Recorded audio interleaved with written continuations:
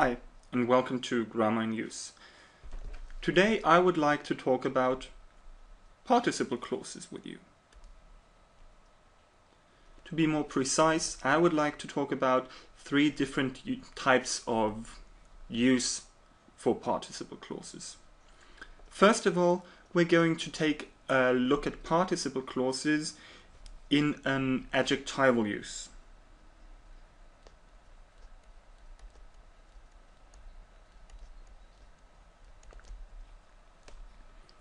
Secondly, we're going to take a look at participle clauses and how they can be used instead of relative clauses.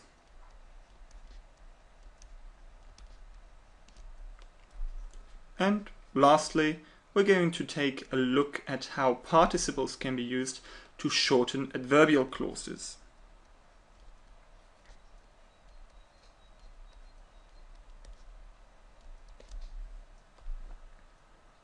Let's begin with participles in an adjectival use.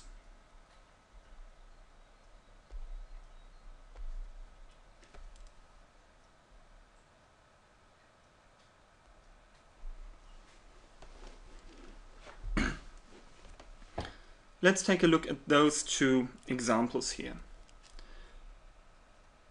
We have the sentence, "I saw an exciting film."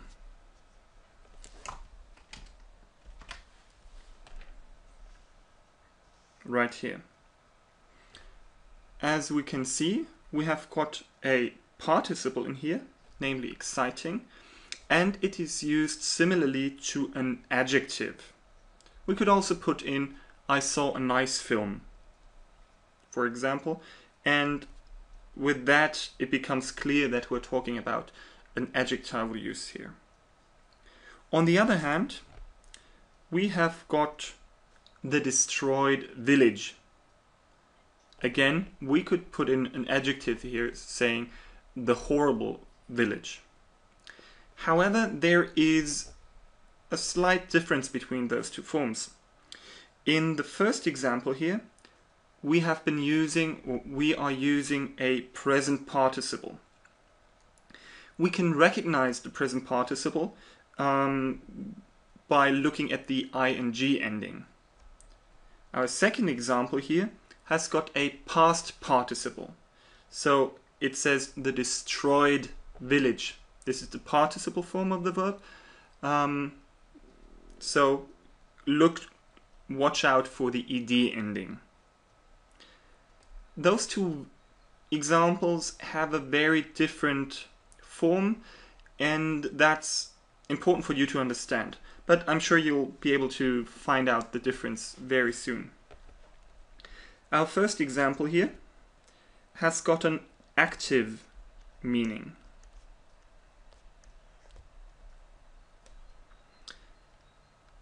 If we were to rephrase that into a sentence without the participle, it would correspond to an active sentence. On the other hand, the past participle here creates a passive meaning.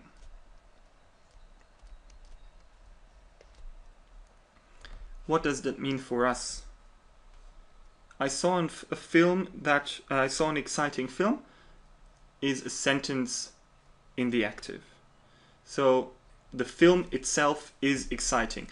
The film, so to say, does the action. Thus, active meaning. The destroyed village, however, has got a passive meaning. It is clear that the village did not destroy itself, but the village was destroyed by somebody else. So here we have got a passive meaning. This is very important for you to keep in mind. Always or very often look at participle clauses and ask yourself, is the meaning active or is it passive? Now let's move on to part number 2. Let me quickly take out the white box.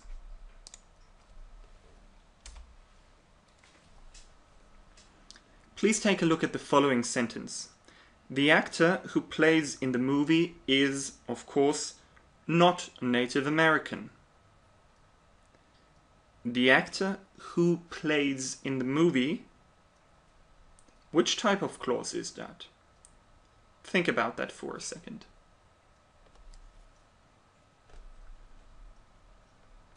Hopefully, you thought that this is a relative clause.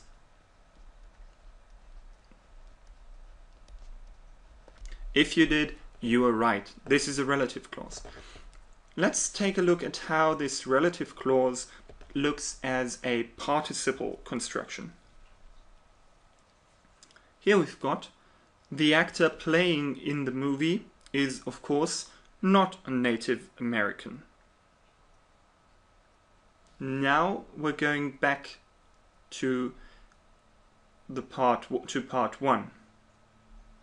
Ask yourself, does the sentence have active or passive meaning? Meaning, does somebody play actively, or is something played by someone else? Obviously, we've got, well, yes, we've got active meaning here.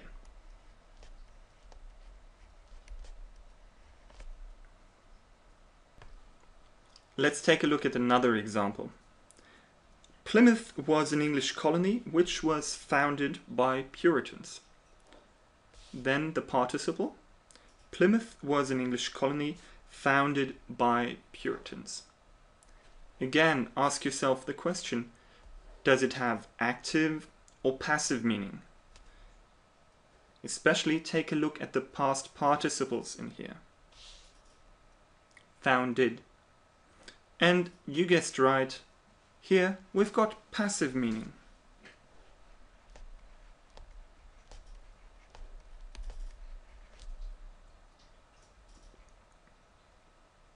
And yet another example. There is an exciting TV show which is being produced on Indian territory. There is an exciting TV show being produced on Indian territory. Does something happen to the TV show? Yes, obviously. Again, we have got passive meaning.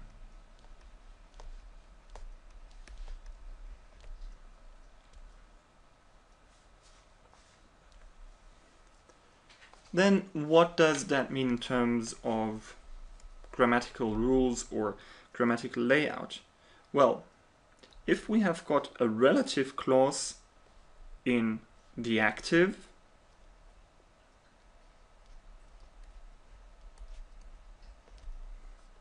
then we need the present participle.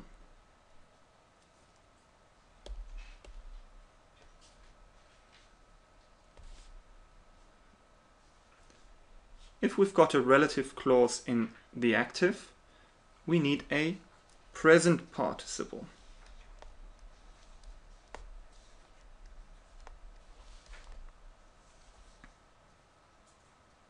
That means the sentence is similar to an active sentence. Then what about the other type of relative clause? If the relative clause is in the passive, so for example, if there is a by agent, then we need to use the past participle.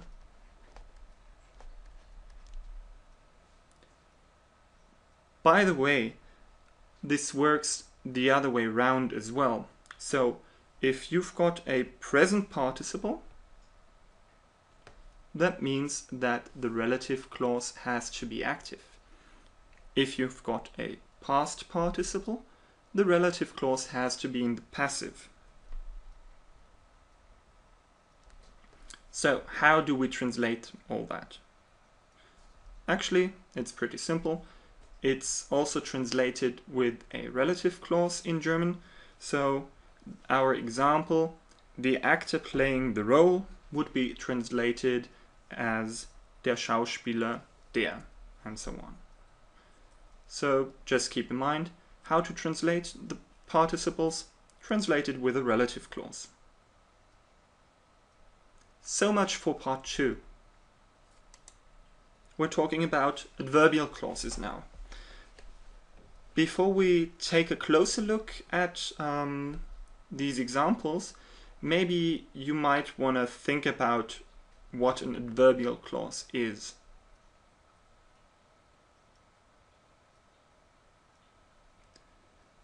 An adverbial clause is a group of words that play the role of an adverb. So all the words together play the role of an adverb, okay?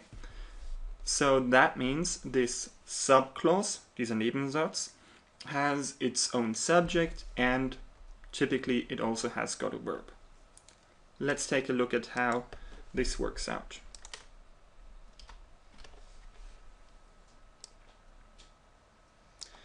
So on the left here we find the adverbial clause, and on the right side we find the participle construction without a conjunction. So when John got off his wagon, he noticed the Indian. Which of the two sentences or clauses here is the adverbial clause? Yes, it's when John got off his wagon. The main clause would be he noticed the Indian. Why? He noticed the Indian can also stand on its own, whereas the sentence or the clause when John got off his wagon cannot exist on its own. How does that look as an adverbial clause, as a participle construction?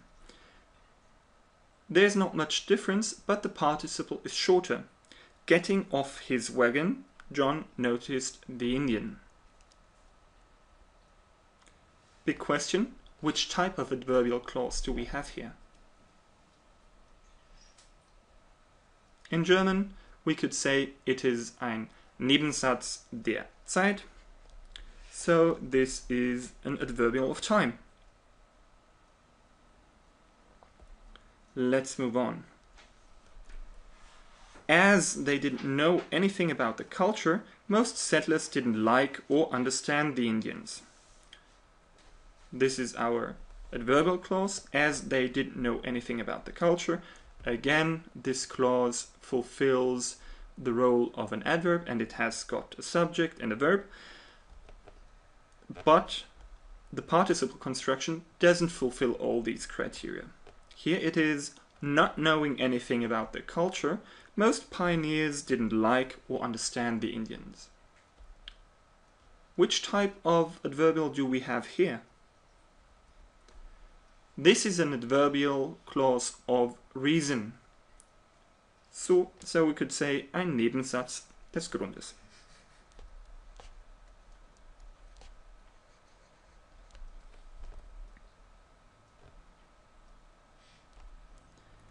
Now,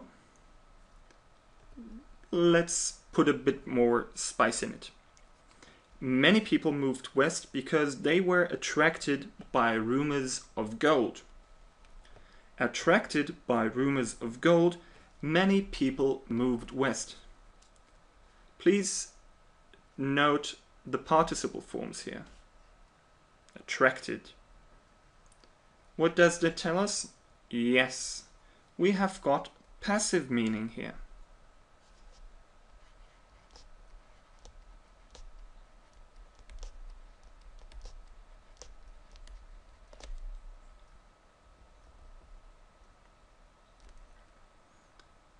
Now, let's make it even more complicated. After they had heard horrible things, the settlers were scared. So this is our adverbial clause. Let's take a look at the participle clause. Having heard horrible things, the settlers were scared. What do you have to keep in mind when you have got a having and a past participle? So having heard, having seen, having eaten, and so on. Well, this describes an action that happened before another action. The German word for it is Vorzeitigkeit.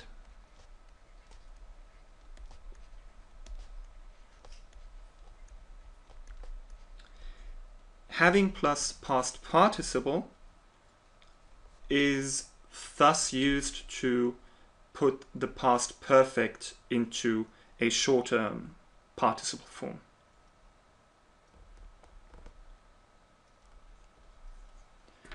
Now let's take a look at pretty much the last example that we have. Since they had been told the natives were savages, most settlers never wanted to understand the Indians. This again is our adverbial clause. Let's take a look at the participle. Having been told the natives were savages, most settlers never wanted to understand the Indians. Now on to our last example.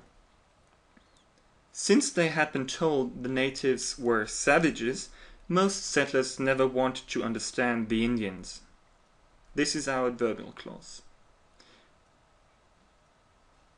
Now let's take a look at it in terms of a participle clause. Having been told the natives were savages, most settlers never wanted to understand the Indians.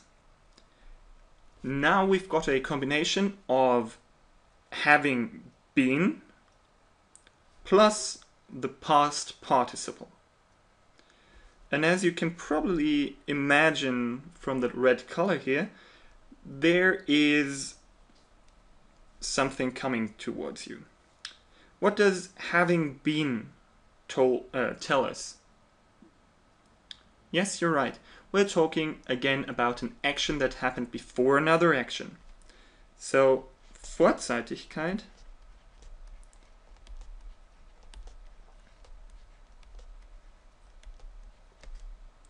and we have got a past participle, and the been indicates it already.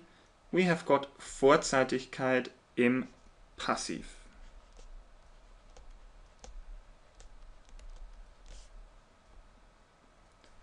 Now we're pretty much done. One important note towards the end, however. You can always start a participle construction with a conjunction, and sometimes that is very helpful in order to make the logic clearer. For example, the sentence, slowly traveling west, the settlers were attacked by Indians, is not overly clear. It could either be, while slowly traveling west, these settlers were attacked by Indians, so two actions happening at the same time, or it could be, or it could have happened later. After slowly traveling west, the settlers were attacked by Indians. Grammatically speaking, there is no difference here, but in terms of content, it makes a huge difference. So much for the different types of participle. Enjoy the rest of your day, and I hope you've learned something today. Bye.